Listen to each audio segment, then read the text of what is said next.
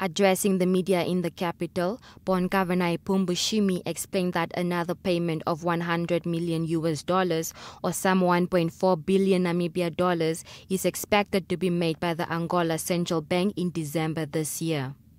The last payment will be made in June 2018. He said since the two central banks renegotiated the repayment scheduled in December last year, that bank has adhered strictly to the agreement.